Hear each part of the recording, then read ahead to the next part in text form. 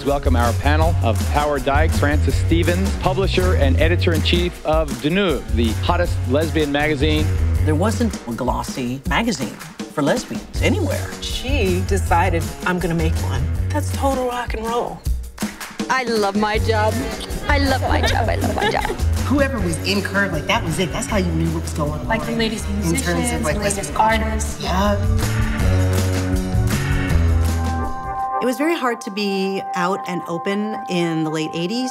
I think we should do away with gays if possible. We did not see ourselves represented in any positive mainstream way.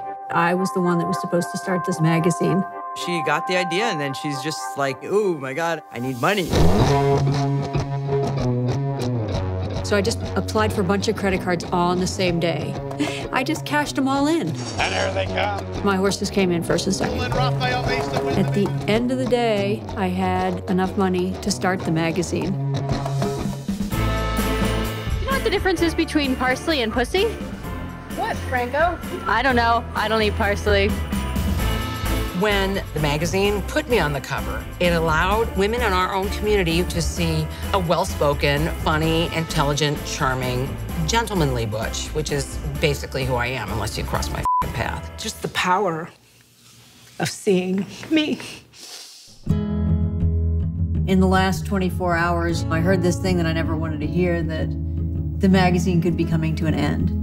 We live in a systemic, racist, sexist, anti-LGBTQ world, and we have to fight it every day. We want the place at the table we deserve. Visibility looks like us being able to be the authors of our own experience. Every time we put out a magazine, it felt groundbreaking. What's happening here right now is Franco's legacy.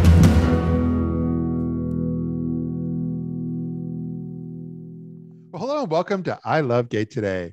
And I have a feeling there's a lot of folks in my past and her past that are going to love seeing this. We're here with Francis Stevens, aka Franco. How are you? I'm doing so great. It's so amazing to see you and reconnect. We have a long history. We really do. We were fortunate because, especially as I was reading your story that you published online, as far as kind of what you've been up to. It's interesting because, our paths have coincided for over 25 years, where we were growing this gay internet company and you were growing this lesbian magazine that turned into internet and social media. And it's been one heck of a ride. It sure has. Yeah.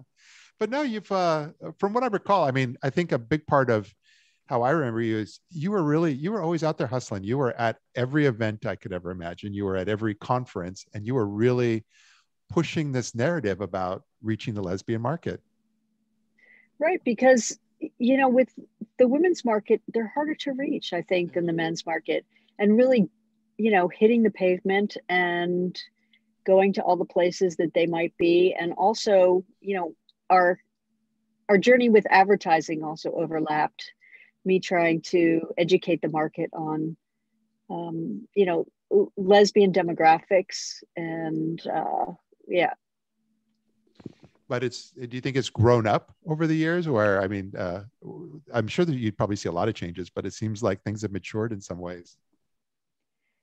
I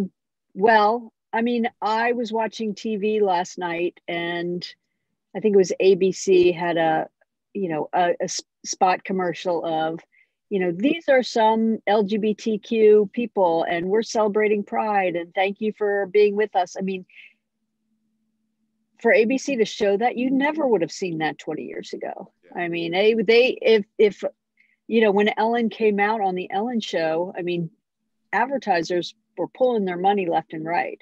Yeah. So times have definitely changed.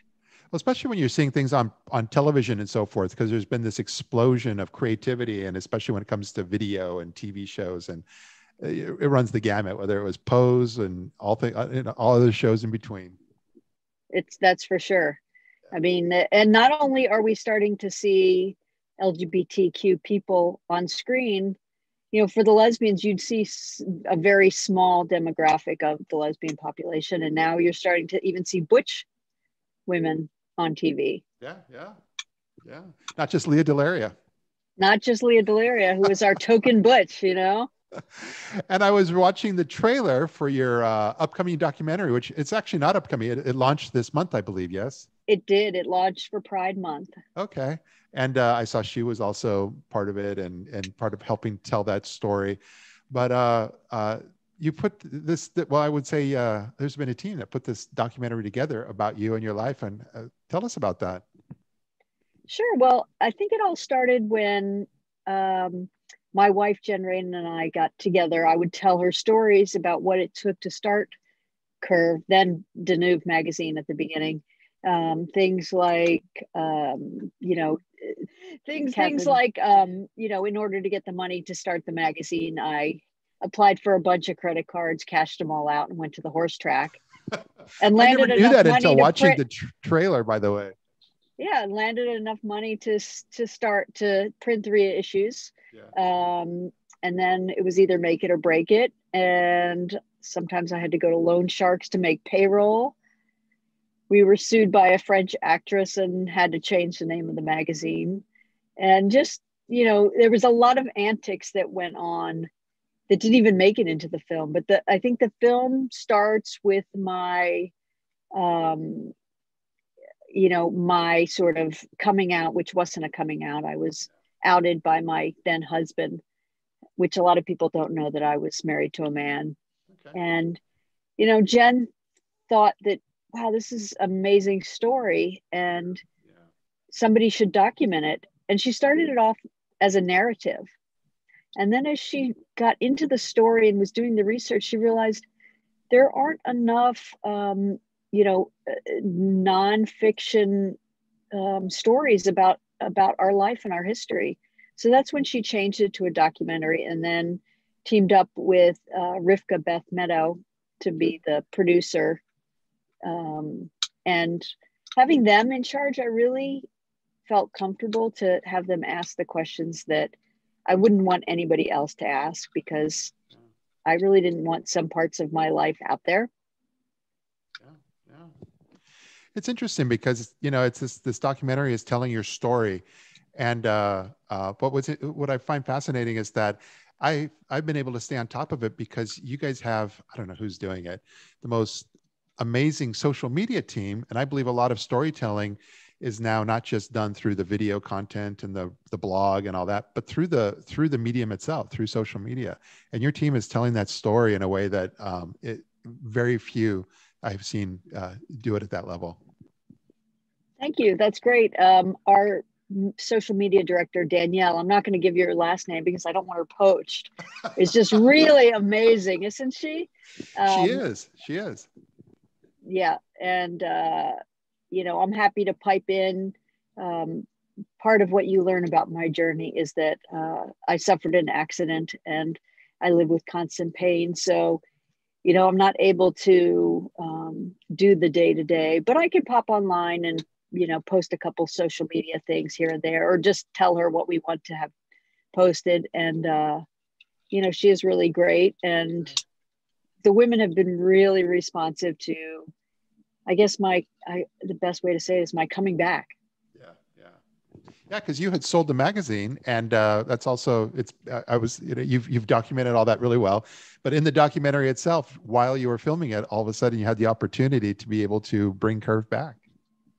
Right. Well, what happened was we were about to shoot kind of the end of the movie, which was we went to Clexacon in Las Vegas, this lesbian fanzine kind of conference.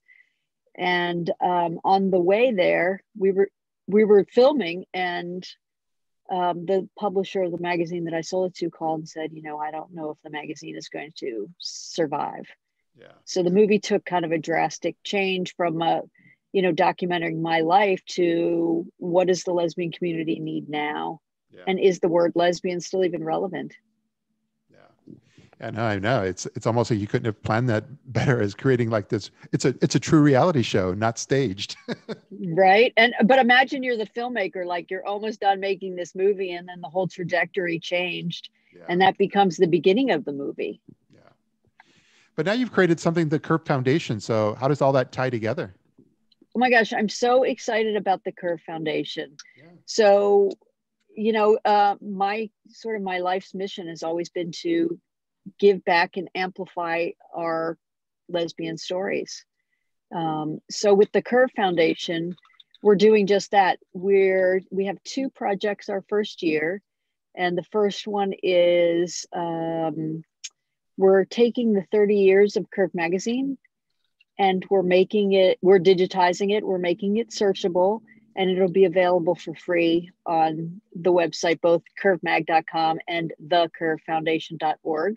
So you can find the archives there, because if you can't search them on Google, it's like those narratives, they don't even exist. Yeah. And really, with 30 years of Curve, we've documented 30 years of lesbian history. And the other thing we're doing with Curve is we're expanding our community. So it's not just a lesbian magazine. We're reaching all the queer women in the community and the non-binary people. Yeah. And our second project is for emerging journalists. So we're going to actually be giving a Curve Award, which is a financial award, plus mentorship and membership to NLGJA, because they're our partners. Yeah. And do you know NLGJA, the National Association of Queer Journalists? Yeah. So when I say emerging journalists, it could be somebody who has been working maybe in mainstream media, but now they're turning and doing coverage of our community, or maybe they're younger, early career stage journalists. Yeah. So we have our first cohort, and they'll be announced, I think at the beginning of July. Yeah. And it's really exciting to be able to give back to the community, not just by covering our stories, but by financially supporting our stories. Yeah. Things are very different now that you're, fast forwarding 20 plus years, and you're looking forward to where to go. And in addition, I'm guessing you must feel that you're not quite as alone as this sole pioneer kind of pushing into this lesbian market. I mean, with Lesbians Who Tech, Clexacon, and so many others that didn't exist before, there's such strong sense of community that's displayed online that I think is you're a part of, that I think is amazing.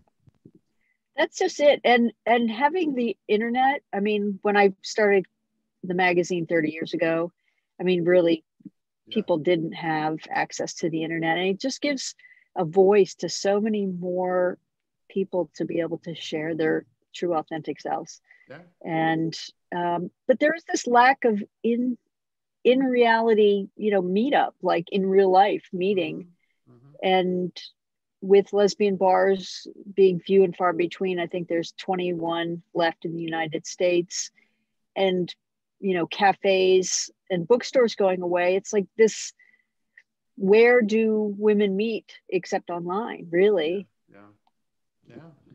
No, I think it's going to be exciting to see where all this comes together and moves forward. So I'm just really glad that and excited that we have a familiar face and voice that's going to be spearheading this as we proceed along. I just love you so much, and the fun times we've shared in the past, and what you've done to help the lesbian market as well, it truly holds a special place in my heart. Well, thank you. That's very mutual. Oh, thanks. But no, thanks so much for taking a few moments of your time and just kind of sharing a bit of your story out there. And like I said, very much look forward to being able to reconnect in the real world once all that kind of comes back together again. I know. I hope so too. And, I really hope, I know you've watched the trailer, but I hope you watched the full movie Ahead of the Curve.